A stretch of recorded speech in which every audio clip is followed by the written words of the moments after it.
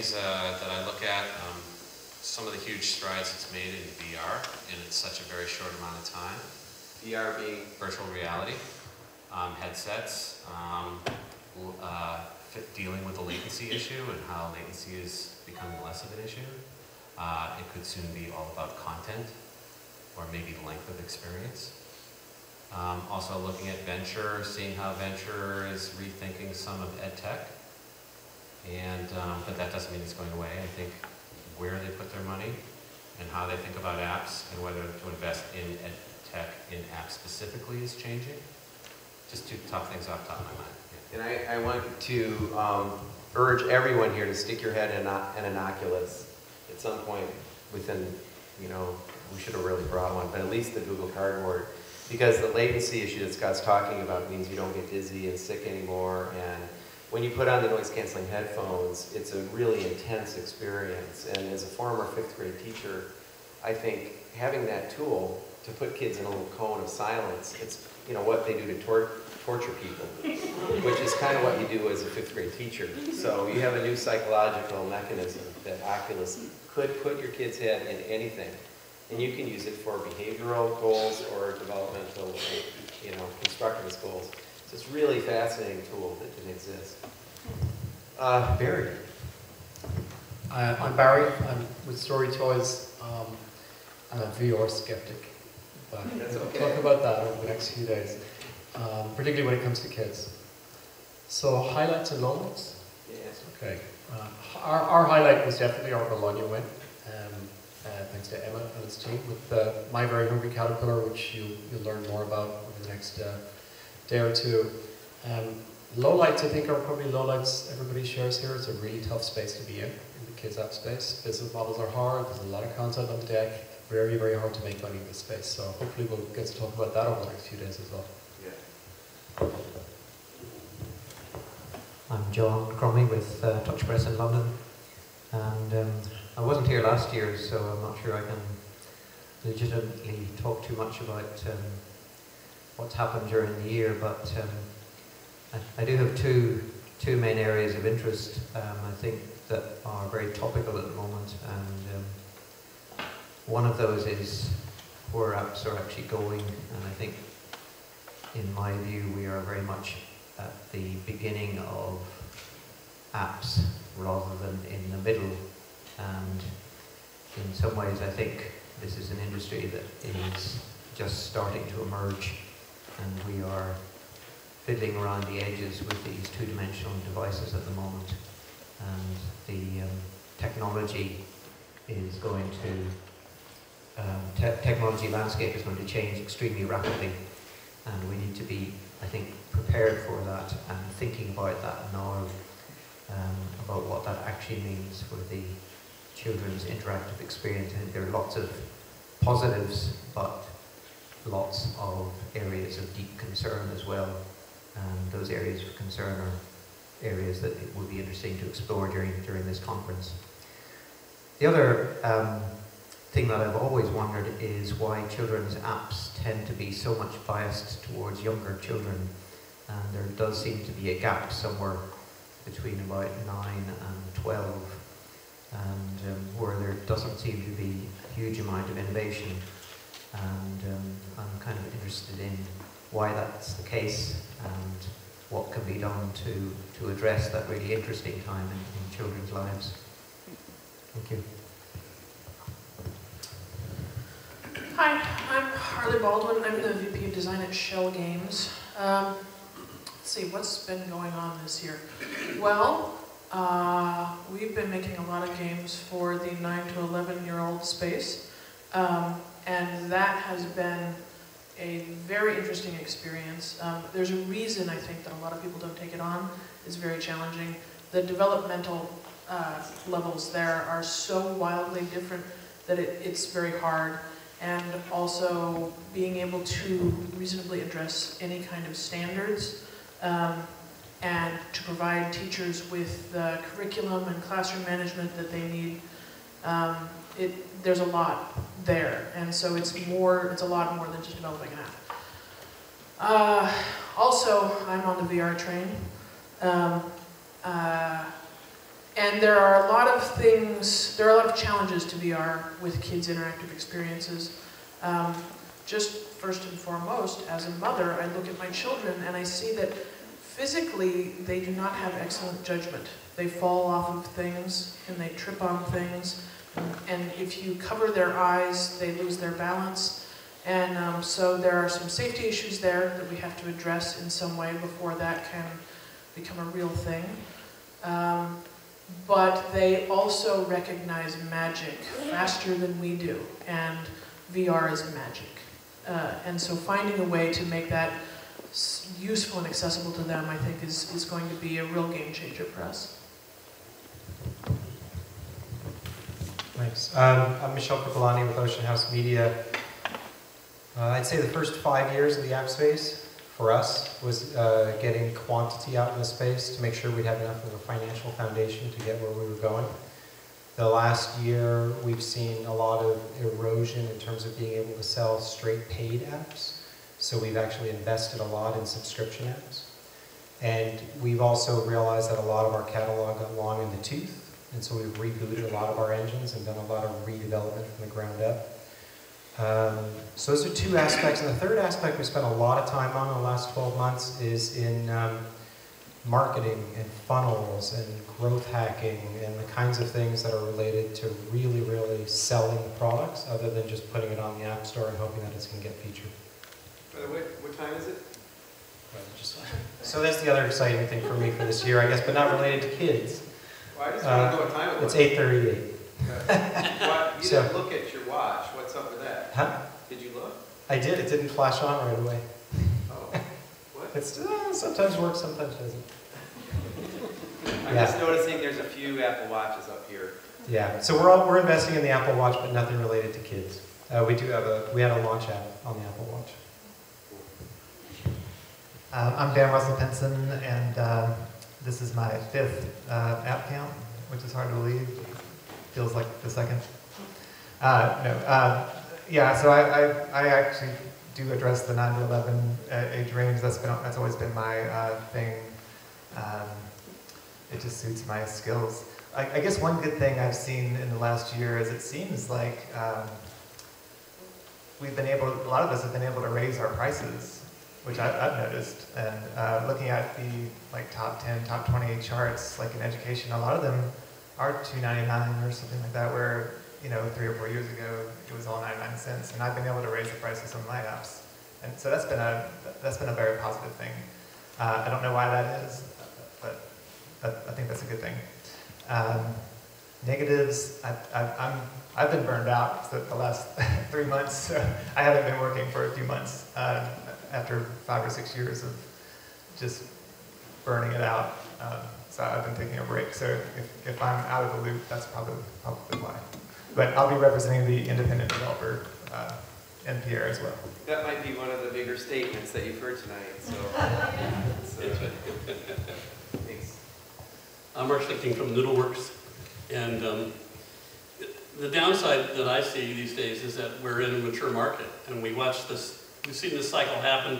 We saw it in floppy disk, we saw it in CD-ROMs, we saw it in the internet. It's about these 7 to 8 year cycles, and now we're in the 6th year of coming in from the iPhone and into the iPad, and it becomes harder and harder for smaller developers, even with great products, to break in unless you have the marketing or you're another bigger way to do it. And I'm always looking at where we're going into what's the next piece, and part of it certainly is that there's VR, but there's a lot of questions, like you said, Barry, that apply to, and you were saying that really apply to younger kids. I can't think of my grandkids doing it, but on the other hand, I know that we're going there. I can feel it. And the other thing that I think is a convergence I see happening is video. Video, we know how popular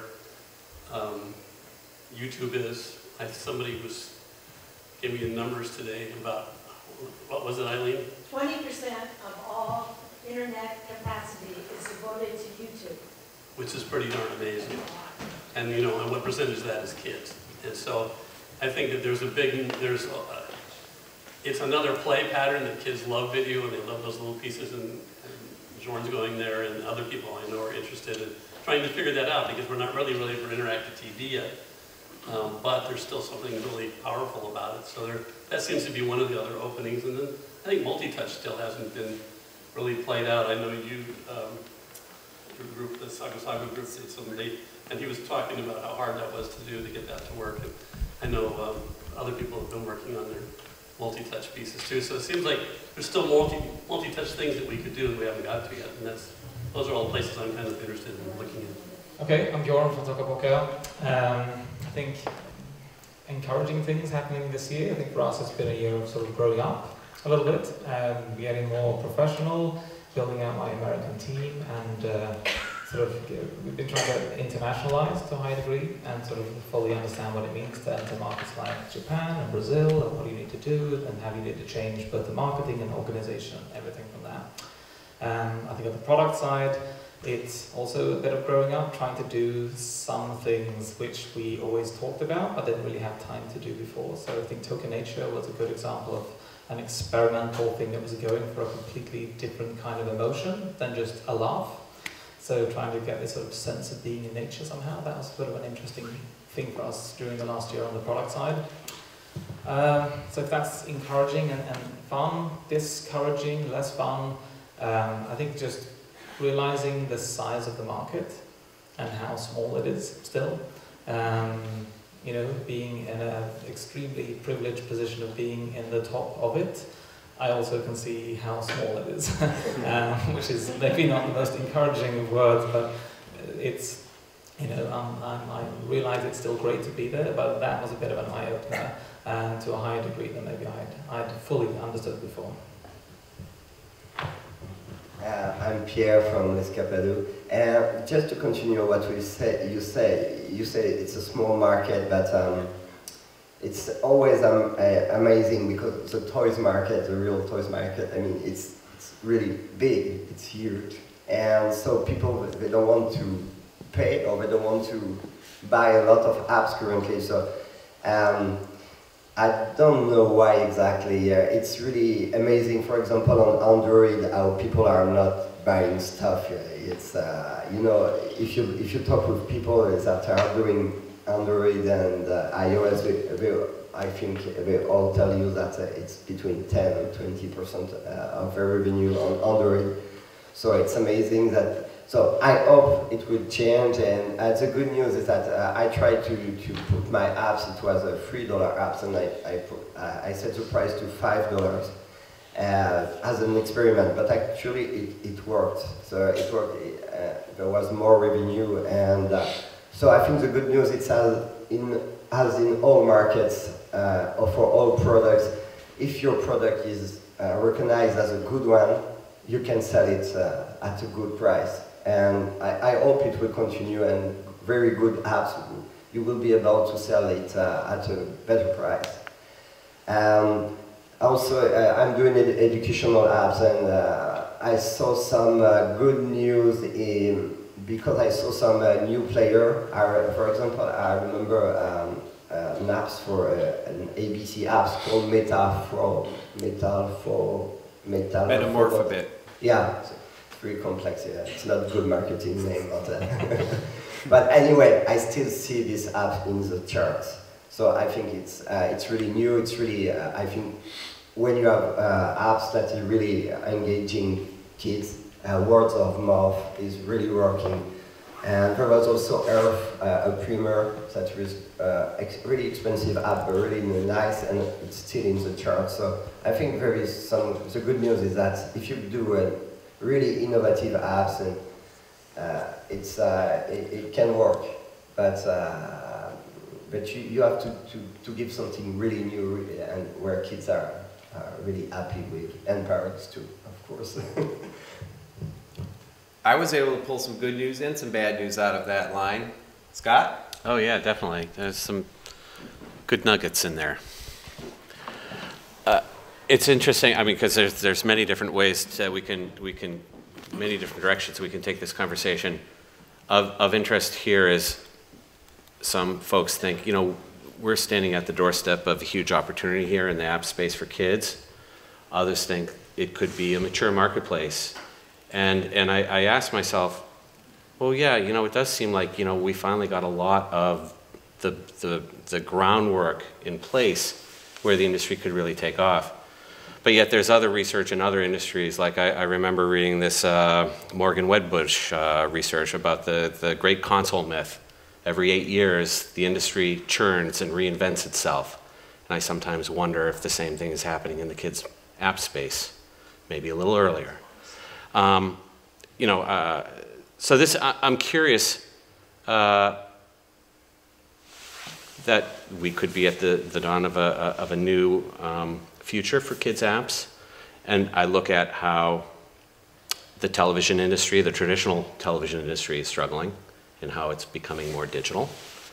How the textbook industry is struggling and trying to reinvent itself. And the toy industry is cursing that they're not in digital. Right? I mean, these are all kid trends. And I wonder, well, are you placing all your bets in the app space for kids? Are you looking at other places to diversify what you're offering just in kids or in any other kind of industry? Maybe that's too long of a question, but I've often wondered, does the kids' app world need more diversification into other media types? I think there's a lot of questions. Yeah, sorry. In that question. Yeah. I think one of the defining things we have in the kids app industry is something called platform risk, which is also common with the console industry. Mm-hmm. And everybody in this room faces significant platform risk. If you are waiting for the deck to turn on a Thursday night in the hope that you are promoted, then you need to find another route to market, because it is not a solid basis from which to build a business. If you are entirely dependent on, you know, one of three organizations really to create your success for you. And certainly one of the things we've been struggling with in Story Toys is, how do you break that cycle? I'm of the games industry.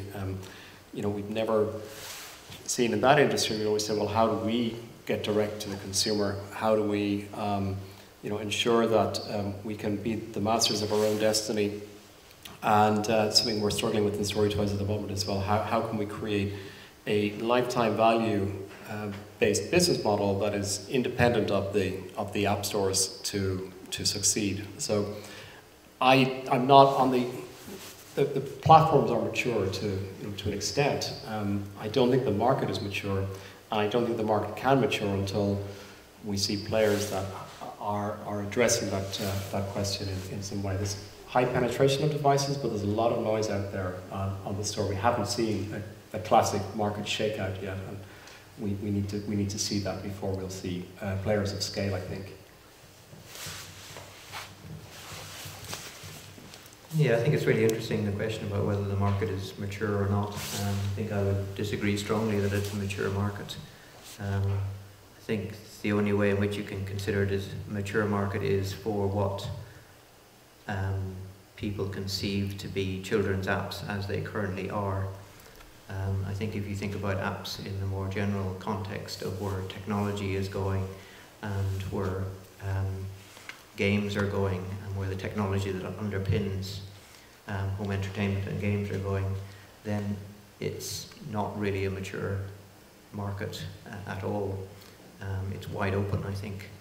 I think the other sense in which it's not mature either is that in a mature market you tend to have really strong brands, and it's brand identification that's at the core of that.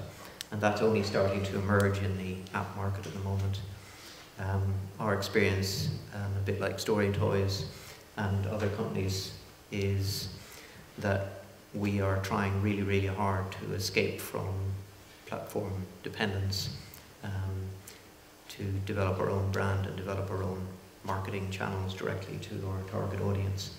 And I think when that really kicks in, that's when you start to see maturing in the market. We don't have to go down the line in terms of format. You know, that this is not as much of a panel, and I want to just say that this is a chapel. It's a place of worship. It's also could quickly turn into a place of sleep. And so if you want to, you know, and get a cup of coffee and a cookie, that's perfectly good. Kids, you're being awfully quiet and good. I'm suspicious. And feel free to jump in. But Harley, you were going to say something. On the subject of diversification, so we do about 70% transformational educational games and about 30% pure entertainment games, and we do that very deliberately. We want to make sure that we are well versed in what's happening in the entertainment space and that we can use those techniques to make sure that our engagement levels with our transformational educational games are high. But also, one of our core company values is this notion that diversity makes us strong, and that's in terms of the kinds of experiences we create, the clients and partners that we work with, the people that we hire.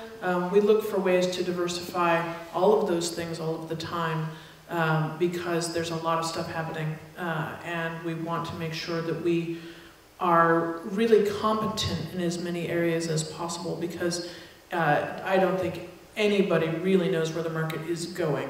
I would agree that while our products seem to have matured as an industry, our market hasn't.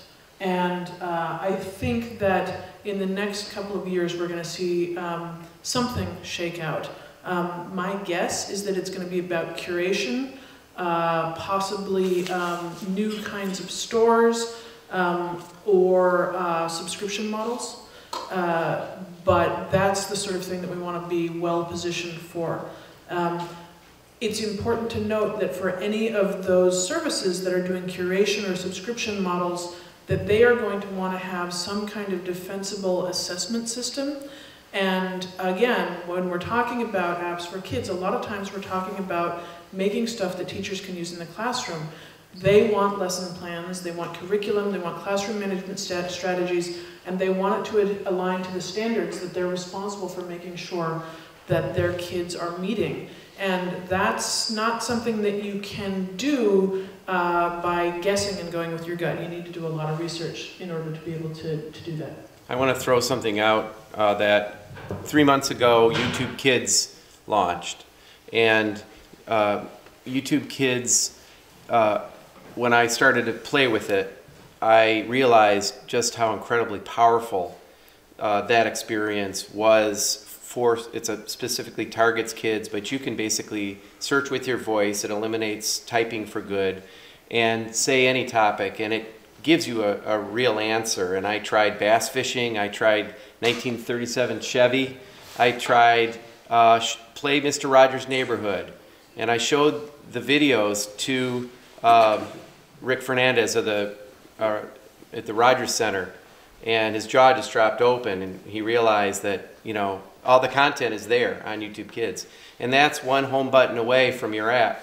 So all of a sudden, with the release of one app, you've got a multi-million channel television set that you got to compete with.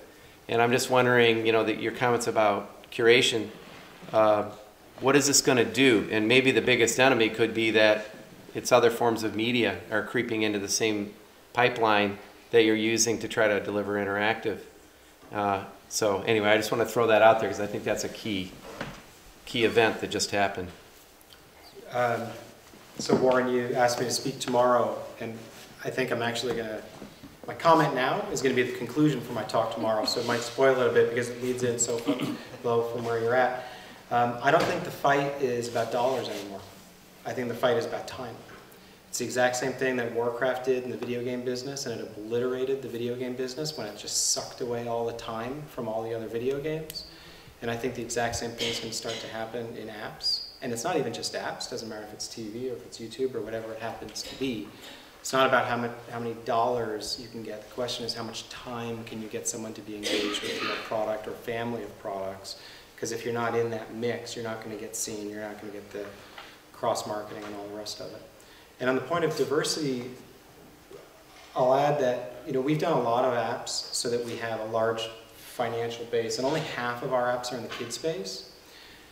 What I've learned is that the more we target a very, very, very specific micro niche and nail it perfectly, the more money we're able to make. The more we try to go broad with what we do, the more competition there is, and the harder it is, and the more of a knife fight it becomes. So actually, we make a lot more money with some of our apps that are very, very niche focused in things outside of kids. You know, without getting into numbers, some of that stuff ends up being on par with some of the Dr. Seuss stuff. It's amazing. So if Darren, for example, has an app he just released with 7 different activities, one of them's Venn diagrams. If he took just the Venn diagrams and marketed it just as that, it might be a smart move. It could be, but the question is how many other apps on the App Store are targeting Venn diagrams, and where does his app rank out of those? If he's the best Venn diagram app on the App Store, and you nail it. That's the key. Nail it, you said nail it. Then you're at the top, right? If you're not number 1 or number 2 in any given category, you don't even need to play, right? That's a famous business saying. I can't even remember exactly who said it, but the same is true with every little micro niche on the App Store. Okay, so from the independent developer standpoint, I felt it necessary a couple years ago to branch out to other platforms, and now I support iOS and Android. I switched to Unity to keep my development time low. My philosophy is just have 0 expenses, and that's how I'm surviving.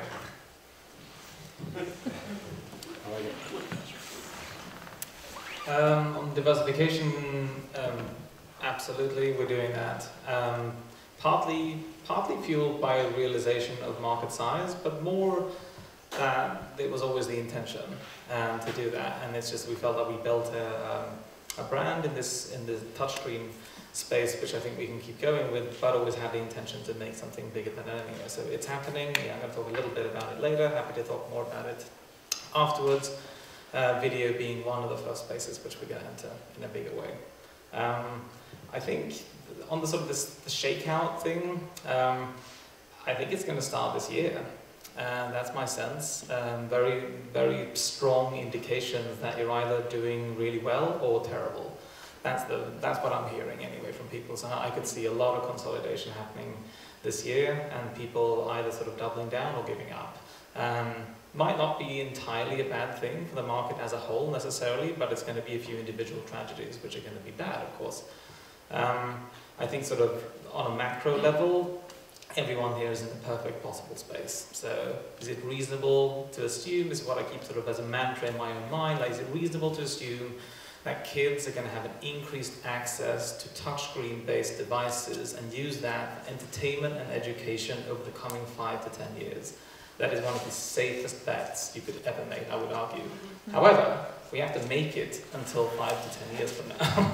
That's the tricky thing, and that's where the consolidation is going to come in my opinion. Like you got to make it until this new leap that you were referencing before. What is that leap? It's a little unclear. It seems that we're in the right area-ish, but we've got to make it to that point. And I think survival until whatever that new business model is, new marketplace, new platform maybe, whatever it may be, that's going to be the tricky thing. So there's going to have to be a bit of a shake-up before we get to that, I think. So on a global scale, the installed base is increasing every day, and Moore's law is making it so the price of hardware is dropping. We can expect Apple to probably drop a little bit. The Mini gives you a gateway, the iPad Mini, that's $250 now. You can get a new device that gives you access to all these things. And this can only be a good thing. And one of the themes here is that how do we start to expand? If you look at the total number of children on the planet Earth right now who are alive, and there's a very small percentage that currently have multi-touch devices that can access some of the higher quality apps. So that there is a potential market. Supply and demand rules could be there. And that's got to be good news, correct? In my mind, it's great news. But again, you got to make it until then. You can wait. You can see the future and sort of see that you're on the right track, but you've got to have enough gas in the tank to get all the way, sort of thing. I think that's going to be the challenging thing for a lot of developers anyway. And that could lead to this sort of, it could lead to some interesting collaborations or mergers and all sorts of things, I suppose, as well. It doesn't necessarily have to be people going out of business, just it probably won't look the same, that's all.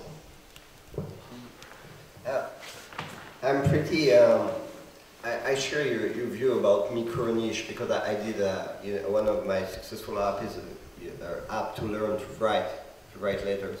And what I was thinking about is say, yeah, you have to keep, this app is working, so you have to make it better and better and better to stay at the top and to be one, because I'm a one-guy company, so I cannot do diversification or things like this. I just have to stay the best for one micro niche, and it would be great for me, and it would be a sustainable business. So, so I agree, that's what I think also. I want to stay and do something very good and stay good in this micro niche and continue. And as for schools also, I didn't speak about it, but yeah, I see more and more also educational sales on the App Store. And I hope it will be a bigger and bigger market. And the issue and the feedback I've got is the same, is how I can put this app into my curriculum, how I can deal with the reports. I want to share all the reports from several apps, and how to show. Some people, for example, they ask me to have a PDF report because they can export the report in another app, an app that when they can check all the reports of different apps for each kid. So yeah. We've heard from the pulpit. I think it's time to hear from the congregation. Would you like to ask the question to the folks here? Sir. So, Warren, I was actually just going to ask Mark, are these the same kinds of, I guess, statements and arguments that you heard around the time you would have said the CD-ROM market matured? Because you've spoken at length at this and other occasions about this being a mature market, and everybody has opinions as to why it's not yet a mature market, but I guess I'm wondering, how familiar does all of the arguments that people are making sound? Well, a lot of what people are saying is true, and as Barry said, we haven't had the big fallout of the consolidation yet. We haven't stepped over into publishers yet. You know, Will Tokenboka published other people's stuff, like Broderbund used to publish other people's stuff. It sort of became publishing houses for a while.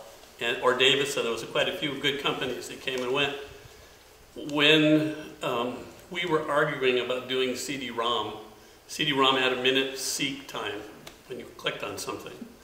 And trying to talk, you know, I talked Broderbund into spending $1 million on development on a product that was, for a product that was, a market that was non-existent. But when it came out, it's what took them public, and then we turned it into a $30 million a year business for a string of years, and we're just cooking along until the market saturated. The big companies all went, they were selling everything cheaper and cheaper and cheaper, and the whole market collapsed in 1 year. And in a year, everybody was bought and sold, and all those titles and companies just went away. In a year and a half, it was like, you know, we just made $100 million, and then bang, you know. And I don't think that this is bigger in a way because it's more mature in that we're going farther than it was. So I agree with all of your statements. I just see that when you have a new market, a little developer can come in, a garage developer can come in and make something, and make, you know. We used to watch. You think back to Bill Atkinson when the Mac was new, and his neighbor was Amanda Goodenough, and he built HyperCard, and he made HyperCard come out for free. Apple wanted to charge a bunch of money for it, and he said, no. If you don't give this away for free, I'm going to put it on every bulletin board and everybody will have it. He was a very revolutionary because he wanted people to have authoring tools.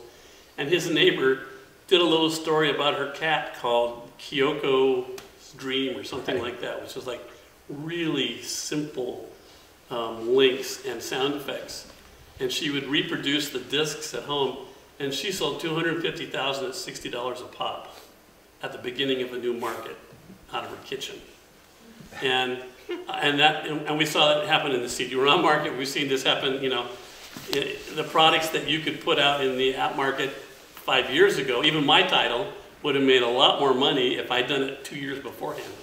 And so that's that thing about the mature market. It's just that it's flooded with a lot of noise and it's much harder. And the niche market, I think, is really, really true. Who was talking about the niche market? That, you know, it turns out that the biggest sales for noodle words is speech-language pathologists. And they they promote it to all the other speech language pathologists. Now, we didn't really intend to do that, but what you need will help you, you know. So there's so many things changing, as we can't tell what's coming exactly. So it's, we're kind of all make bets on what's the best way to go.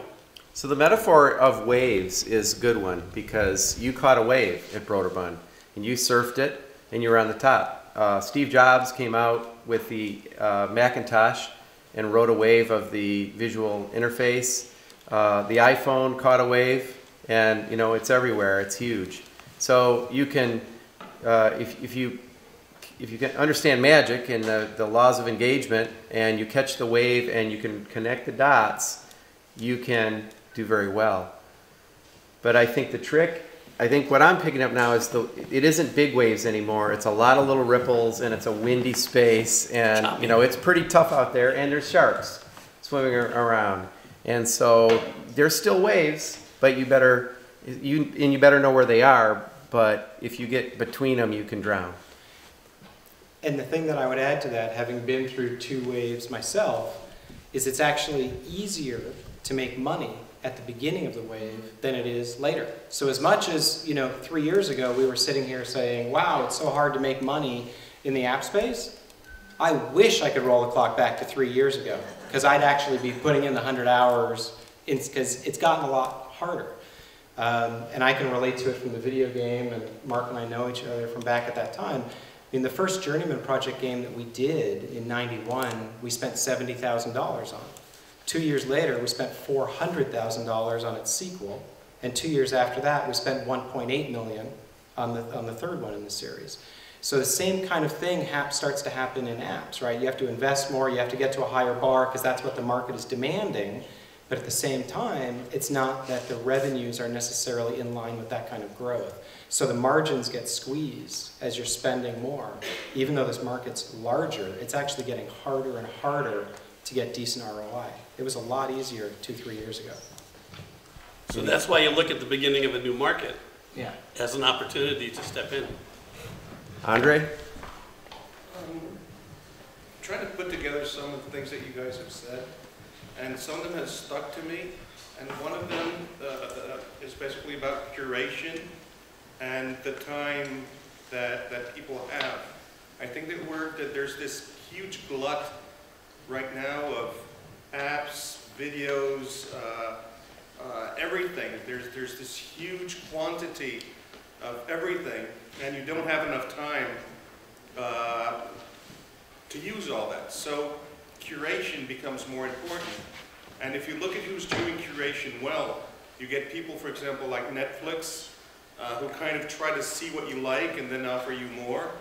Or even Amazon, the store, where if you've bought this, this, and this, you're probably going to want more or restock. So how can we take control of curation from these huge companies and build our own curation engine that is based on how good a product actually is, instead of the several different marketing or business factors that will go into curation if we let it to the big guys? And you're currently making money from YouTube. Yes, yeah. Because you kind of curate, and you figured out a way to get... They curate. You figured out a way to let pirates market for you. Do you want to explain? They did actually. YouTube did. Yeah. Well, in my case, or in YouTube's case, if I put up a television show or a program on YouTube that is mine, and I tell YouTube that it's mine, even if 100 different pirates put on pieces of that same content, I'll get the money for it. So I don't have a financial interest of getting those guys off of YouTube. And that's why YouTube exists. Otherwise, Paramount, Sony, Warner will all have taken everything off of YouTube a long time ago, and YouTube would never have grown because of all the legal actions. So YouTube actually respects and pays whoever owns the IP. But of course it keeps the lion's share for himself.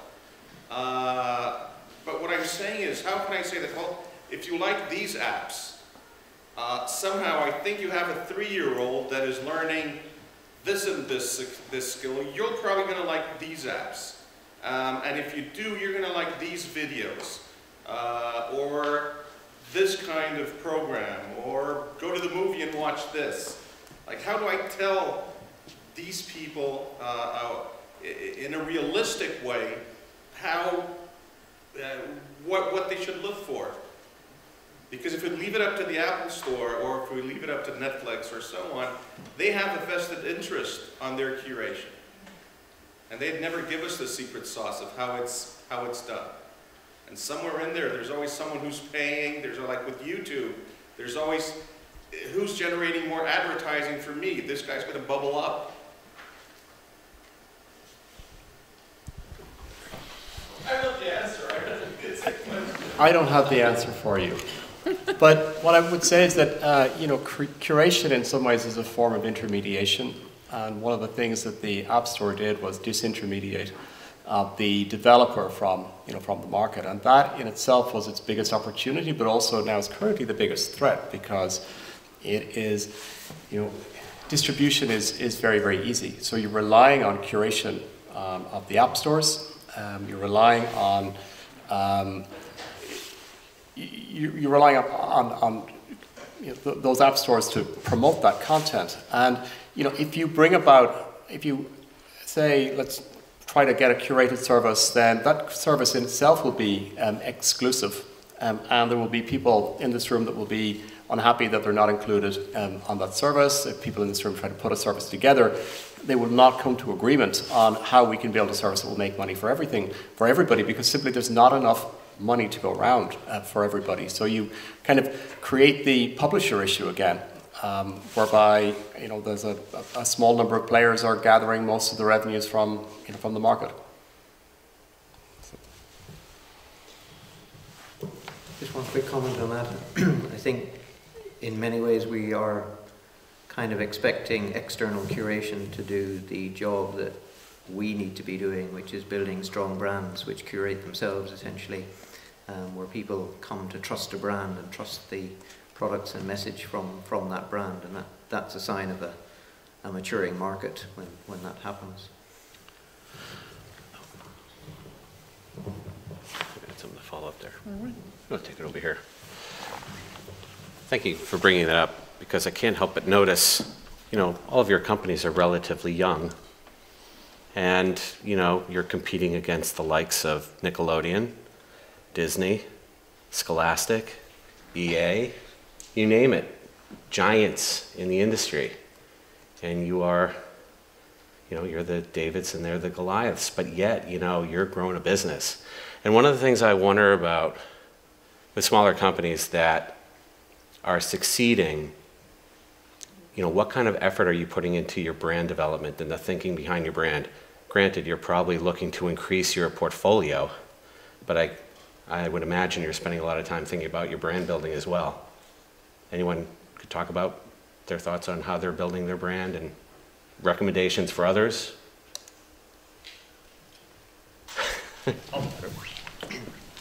We'll rush this down to Tokaboka. Notice the backdrop, by the way. I'm branding as we speak. Check out that pattern. Right, this is very subliminal. Have you tattooed any children yet, Bjørn? I get Cavalier some tattoos just now. Yeah, see? He's already got you, huh? That's how you do it. Always bring tattoos to a conference. Literal branding. Yeah, exactly. No, we were very intentional efforts, very consistent, and something which has been a high priority, both in terms of time and investment, since even before we wrote code. We had our brand set up before we wrote the first line of code. And it's just been a priority. It's very difficult. It's a very specific skill set, and one which does not naturally come to anyone who is a good software developer. So like that is just, it should be respected as a skill and as a, you know, traits that are very unique and very well needed. So you got to find people that can match up on the other end of things and take that as serious as the development part, if you're in the long run are going to build this brand, I think. We've done a lot of activities that are very hard to tell whether they are immediately ROI positive, but everything thinking that it's going into this brand, which is potentially madness or a way of sort of justifying spending money on things which you don't see a return on, but could also be the most valuable investment I've ever done. It's hard to tell. Jury's still out on that one. But at least in terms of a strategy and in terms of my primary App Store discovery tool, my brand is that. That has always been that, and I foresee in the coming few years it's still going to be that. I can't see anything else that could trump the value of my brand, even from the most sort of tactical App Store discovery. How do I get someone to download Toga Kitchen 2 aspect? I still think the brand would do that better than most other things that I've tried, and I've tried a lot of stuff. So we've obviously looked at brands a lot as well, but we've done it from the sense of each individual product can have a strong brand. You know, Disney, I think certainly people go to the App Store and search for Disney, but I think they're a lot more likely to go to the App Store and search for Frozen, or whichever character they're looking for. Same would be true for Nickelodeon or whoever it happens to be, even Sesame Street. You know, kids are going to type in Elmo instead. And then all we try to do is we just try to maintain our quality with all of our apps, and by affiliating ourselves with those brands, we hope to lift ourselves up, to sort of piggyback. And if we figure if we do that long enough, for enough years, with enough good high quality brands and maintain the quality, then it'll slowly bubble up. But it's a different strategy. We're not going anywhere near as hardcore as what Tokaboka is. So we really try to be on the pioneering edge of development. We try new things all the time. And so we focus on trying to do things that nobody's done before, or put things together that nobody's put together before, and then we do that at the highest possible quality. And one of the things that we have noticed is that when one thing hits just a little bit, all the other things that we've done also hit a little bit more than they have been. That combined with the fact that, you know, we don't make games to make money, we make money to make games, gives us a pretty strong strategy of sort of husbanding away money so that we can take a real IP risk and do something that we find really interesting and put that out there and see how it does. And if it doesn't do well, bad things aren't actually going to happen. It has been pretty successful for us in terms of helping find our players and find the voice that our players want to hear the most. So. Well, you asked about companies like Nickelodeon and Disney and David and Goliath. I think it's there are two sides to it. I'm kind of a critic of Nickelodeon. That's kind of, I don't know. Don't get me started. But yeah, Nickelodeon has their own TV channel, so they can, you know, advertise their apps on their own channel. They have tons of money. But I don't particularly think the quality is very good. So, like, name a Nickelodeon app that's better than Pierre's Word Wizard. Sure. So, you know, I don't see them as some big Goliath that we have to overcome. So there. Good. Go ahead, Mark. Or yeah, go ahead. Yeah, I think I would really echo that. I think the big companies, in my experience, really suffer from lack of imagination and suffer from the vast brand history that they have hanging around their necks already, and that limits their ability to innovate and to think imaginatively. And I really don't see them as they compete for attention and space, but they don't compete, I believe, on a creative level. Just add on the brands piece. For a lot of large entertainment companies, apps are a necessary part of their merchandising mix. They need to be in the app space.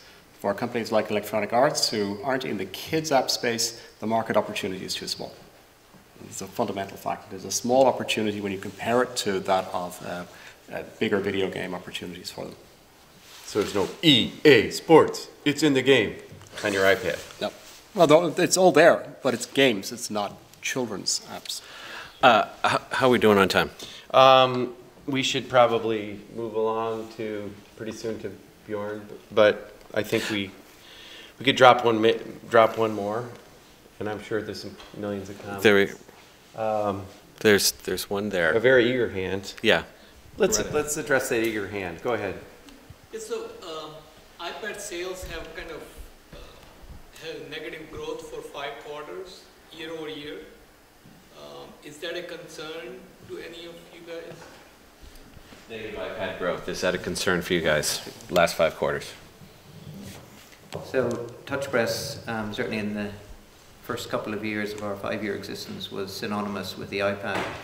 And clearly that kind of trend is a trend that we've been very aware of. And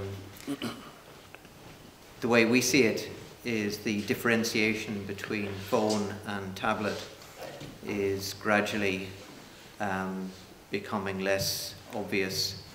And I think because the phones are becoming higher resolution and in many cases they are taking the place of the traditional tablet, and so phones are becoming dual purpose devices, and our strategy is much more to make sure that our apps work well on the complete range of resolutions and respond to the particular device, rather than thinking about designing apps for a particular format. Mark, you I had something before, but I'm waiting to hear Bjørn. So. Yeah, we should start wrapping. I was just going to add real quick, I just think there was a big rush on iPad sales in the beginning, and you just had to have it, right? And I mean, a lot of kids and a lot of families, and I just don't think people are replacing them as fast as they are with phones. I just don't think it matters that much. So the install base is there, it's still growing, it's just growing at a slower rate than it was in the beginning. And I just think it's okay, it's just not the shiny new object that it was years ago. When I look in this viewfinder and I see who's in it, I quickly understand that you are the people who will make whatever happens in the next year, and also. And right now, the Google conference is finishing, and Apple's is next week, and these are obviously the wave makers. Is there one thing that you would like to say to these 2 big mega stores about what they could do to better support children's app makers? This might be a time. Maybe I can get this video up before Apple starts. And in full disclosure, there are no Apple employees in this audience. They're all busy getting ready for WW, whatever it is. Well, look where the microphone just might be. Sure, that's fine.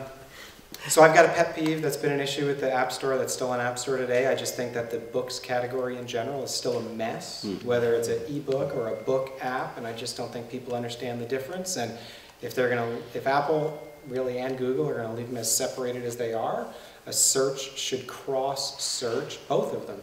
And it should be in their interest to help to educate the consumer what the difference is between the two. And it's been a big impact for us in our business, and probably, I'm guessing, for a lot of other folks that are actually doing kids' books. And I might add that very specific, manageable very specific feedback would be like that. It's perfect, because that's something that should be done and could be done if they put resources behind it. Absolutely could be done. Anybody else? That's what I was going to say. Get the kids category back on the homepage. Get the kid in iTunes. Yep. Thank you. Steam had this thing happen where Greenlight was really great for a while, and then suddenly everybody could get anything they wanted on Greenlight, and you couldn't find anything, and it was terrible. And so then they launched curation, where people that you admired were able to curate their own collections, and suddenly it made sense again, and I think that they could certainly take a page from Valve there. Thank you. Anybody else? Bjørn? Tiny thing which I think would make a lot of difference, which actually is just a tiny feature which exists on iTunes Music but not on the App Store, which is an opt-in possibility to get pinged in some sort when that publisher releases a new app. So if Madonna releases a new album, I'll get a notification saying, you like Madonna, here's Madonna's new album, are you interested? No force to purchase or anything, just a question. That already exists. On the topic of building a brand, like if people find my apps, if they know that it's out and they like it, chances are they might buy it. If they're not in the App Store that week, chances are they won't find it, and that's the problem. But they might have, had they been notified, again, in an opt-in manner and all, but that's a very tiny, tiny tweak. Now that's Apple specifically. Yeah, but that would make a big difference for anyone who's consistently launching multiple And products Google's not in doing any that year. either. There's so much to be done just on the initial discoverability, which is tiny, tiny things that should make a big, big difference. Thank you. Excellent feedback. Yeah, I think I would echo that. Something that we have been consistently asking Apple about is the ability to communicate with our audience. And it's not that we want to mail shot that audience directly, but we would love a way for us to be able to let our App Store audience know what's happening and to be able to market to them. And we feel that that would be very much in Apple's interest as well, because it's consistent with them. But while they keep a very tight wall between developers and the actual individuals who buy our apps, that makes marketing ever so much more difficult. Thank you. I think something that's present in Google Play but not in the App Store is the ability to respond to reviews. Yeah. That would be absolutely critical. It's been very, very important on Google Play. And then, also we'd like the ability to drive a user directly towards the review page as opposed to this convoluted method at the moment. That would be great. Great. These are very specific things. Anne? I'd like it if the search worked better in the App Store or the iTunes Store, because if you put ReaderBee, you can't find it. You have to put a space between the words. And our site, of course, is readerbee.com. So you can Google it, but you can't find it in Apple. And I find that very frustrating. Even if people are looking for it, they can't find it. Yeah, iTunes search is terrible. It's terrible. It's really, really so basic, and the character limit that you have for your keywords, all of that stuff, things like the not being intelligent enough to detect whether there should be an S on the end of a word or not, or give you those variations. It's search in its infancy. Is Google's better? Way better. So Google knows something about search. I think one of the other things is that you'll notice with the new Google Play for Families is there's now a filter on that search. So if you are in Play for Families and you search, it will only show you family-friendly applications, and it's just removed a lot of clutter from those search results. So it's positive growth. That was last year. We were quite down on Google Play. Is it any better this year? Well, I think the time to ask is next year. Very new. Because you just came out with quite a few, or some major apps, including My Very Hungry Caterpillar and Google Play. Is it going to work? We hope. Yes, absolutely. Okay, guys. Well, we have, it gets late fast. This is Sunday night. We've all traveled. And again, having this group here is very, very special. And I think we're just getting started in the theory of disequilibration. Our job was to confuse you. I think you did a great job of confusing everybody. However, we'll start putting the pieces together and connecting dots. Keep your eyes and ears open. Have some coffee. We're going to take a stretch and get Bjørn up here. I'd like you to give these guys a round of applause because they're doing great work. Before you go, could everybody take your right arm, please, and give everyone on your right side a pat on the back, because you're all doing good work. And the other way, please. Good work. Change the world.